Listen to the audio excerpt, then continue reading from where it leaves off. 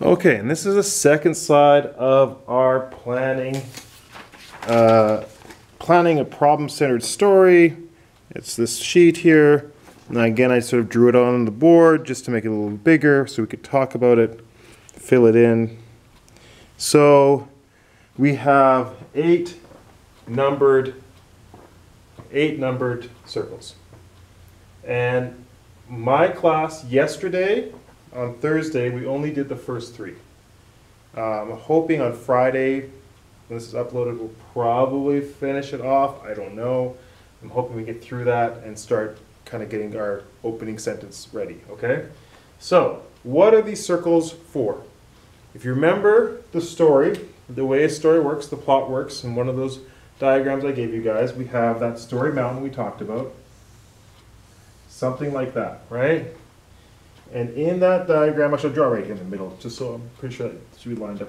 Let me just check, see if I can see that. Oh, I can see it. Okay, we're good.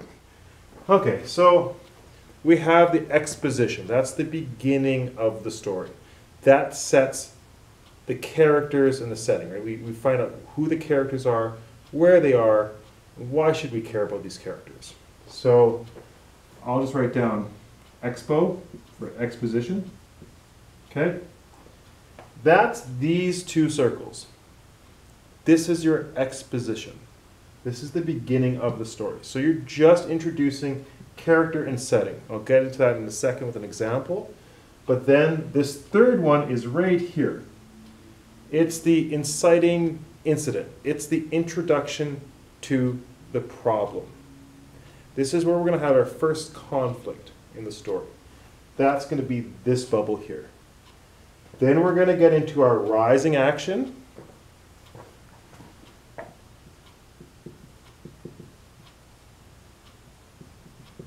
And that's going to take us through this one, and this one. Then we're going to get to our climax.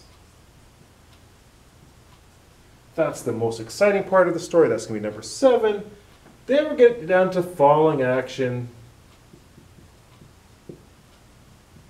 and resolution. And that's going to be number 8. So because we're just going to do a very simple story for our first time, it's really condensed. We just have all of that into number 8 for the end there. And we're just going to have some incidents happening for a rising action. It's not going to be a long, complicated story for the first one, okay? So how do we do this? Well, let's think about Little Red Riding Hood. What things happen that get us to the point where she can meet the wolf, right? Some things have to happen before we get to that conflict, right? That initial conflict in the story. So usually in versions of the story, Little Red Riding Hood is baking a treat, or mom bakes a treat, grandma's sick, something happens, right? So we have to have that sort of setup. So let's just say she bakes cookies, right? And I'm going to make this really simple for me because we're not going to spend too long on this part of it. We're going to spend more time writing. We just got to get an idea in our head of what to write. So like she bakes, you shouldn't use the character's name, but I'll say she bakes cookies. Okay, in my version of the story, Little Red is baking the cookies. Then, part 2, well, we got to get her from her location at home going into the forest, right? So something like she packs a basket and goes to the forest.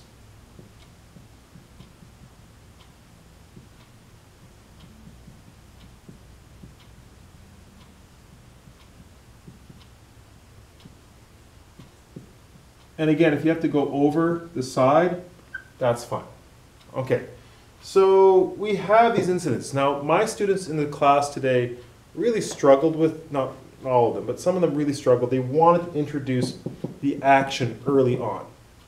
They wanted to be like, by even number 1, oh, the wolf comes and starts fighting Little Red Riding Hood. No, like you gotta have that exposition. We gotta introduce the characters, introduce the setting, let the reader know what's going on, right? So that's just what's happening in those first 2 spots. Third spot, now we have the conflict. Now think for a second. Where do you think the conflict in the story of Little Red Riding Hood is introduced? And people have different opinions, think about it. Where do you think where does the action start to pick up? Where is like even just the idea of danger introduced into the story? I would say it's when she meets the wolf in the forest. It's not really action, it's not really conflict yet, but that's, right? So you could say, for some people might say, well, that's meeting the wolf is here, right? And the conflict begins at Grandma's cottage. I'm going to say that in my story, I'm going to kind of change it a bit to fit this profile. So I'm going to say that Little Red meets the wolf in the forest, and in my version, to make sure it fits this style, she knows there's a problem already. It's not like she's innocent. In some versions she doesn't know. In my version, she knows there's a problem. Okay, so we'll get to that in a second, to why we need this thought bubble. Okay, so for my version, it's when she meets the wolf in the forest. Okay, and again, you could say in other versions that's not where the conflict begins, right? In other versions, you could say it begins at the cottage, right?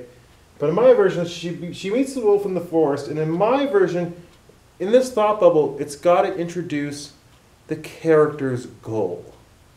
Okay, your character needs to have some sort of goal to accomplish in the story that's based on the problem. So whatever happens in here is going to be the problem. So she meets the wolf and she knows that something's wrong. And in my version, right, she knows something's wrong and she thinks she's got to do something. Let's say she's got to save Grandma. So she knows her grandma's in the forest, must save Granny. So she knows the wolf's in the forest, and in my version she says, oh no, I know Granny's cottage is over here, the wolf's around, he's being creepy and weird, I gotta get over there and save Granny. That's her objective, right?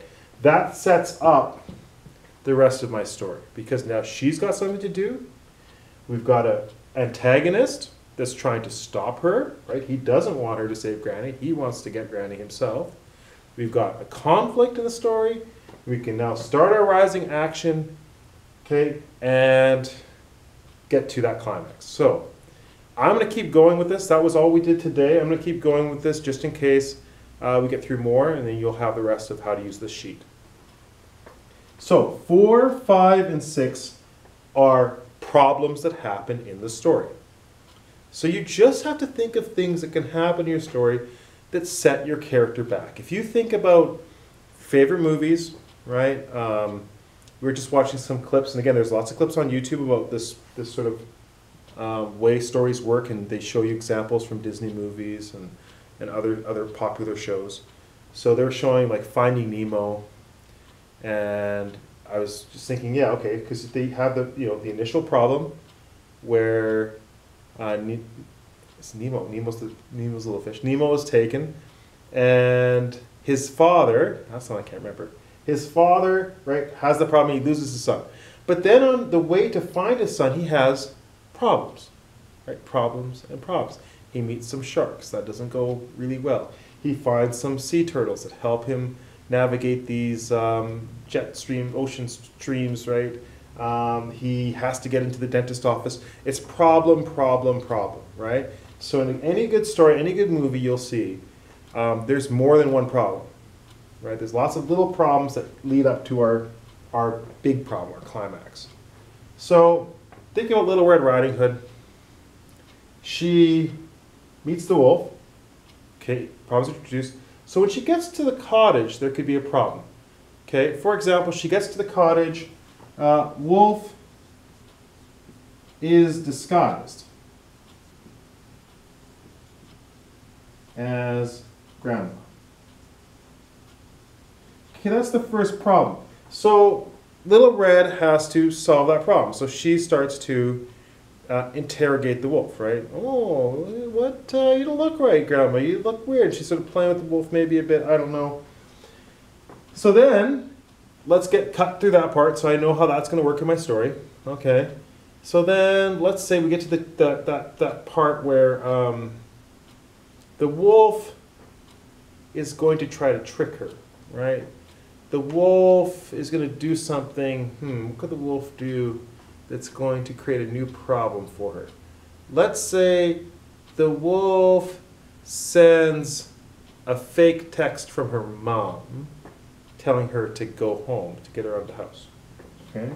So she gets a fake text. This is a modern version, I guess, from her mom. So she's got to solve that problem. You know, so she does a little thinking. She's like, oh no, that's fake, right? Problem number 2, doesn't bite. What's another thing the wolf could do that would be like trying to throw her off the set? Because we don't want to get to that climax where he jumps out of bed and says, I'm going to eat you up. Yeah, that's coming, right? So we got to have one more problem. Let's say the wolf tries to trick her. Tries to trick her into leaving by telling her someone's outside that needs help, saying, oh, you know, maybe she says, tells Little Red, there's a problem in the forest.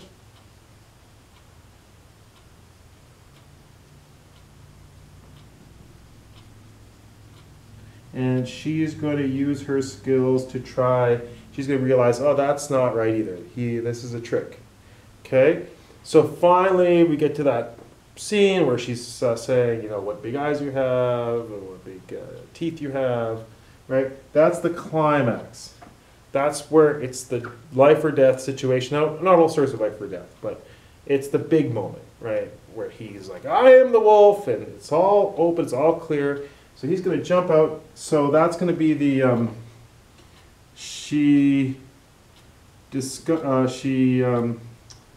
the wolf tries to attack her.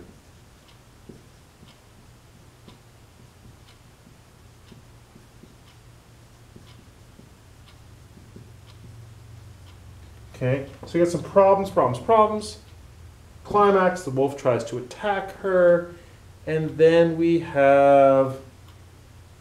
know the following action, right? So in Little Red Riding Hood, there's lots of versions of what happens next, right? In my version, let's say Little Red Riding Hood is into mixed martial arts. And so she just uses her skills and she knocks out the wolf. She just bum, bum, bum, wolf goes out. Okay, so Little Red knocks out the wolf.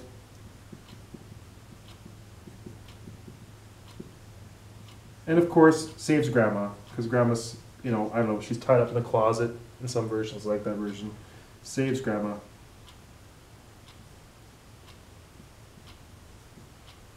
Okay. So I've mapped out the story. I know where my story is going to go. I know who the characters are. I know where the setting is. I know everything I need to know now to start putting it together, right? And that'll be the next step, is then we start writing our story. And the hard part is to keep it relatively short, because like I said, we've got, you know, a lot of steps in here. We could make it really long. I don't want to make it really long. I want to keep it under 2 pages. So we're going to keep it kind of bare bones, and then we're going to come back to it later and add more detail. So that's what we're looking for this week. Okay. Again, so far my class stopped at the 3rd one. Tomorrow, hopefully we'll finish it. So if you're able to, I'll let you know if we don't. But otherwise, probably try to finish the story circle, just the planning. And then you can start putting your story together. We'll get into dialogue and detail, description, stuff like that later. And make sure your story is original. Okay? Like, you can use something like this as a template, right? Because no one owns this, but don't rewrite something you've seen in a movie or a book you've read. Make sure it's your story, right? So I've made this kind of my story. I've changed it enough that maybe you could say it's mine, and it's original enough. If I add enough detail to it, that it'd be okay, right? I hope that makes sense. I'm going to try and upload this, and let me know if you have any questions.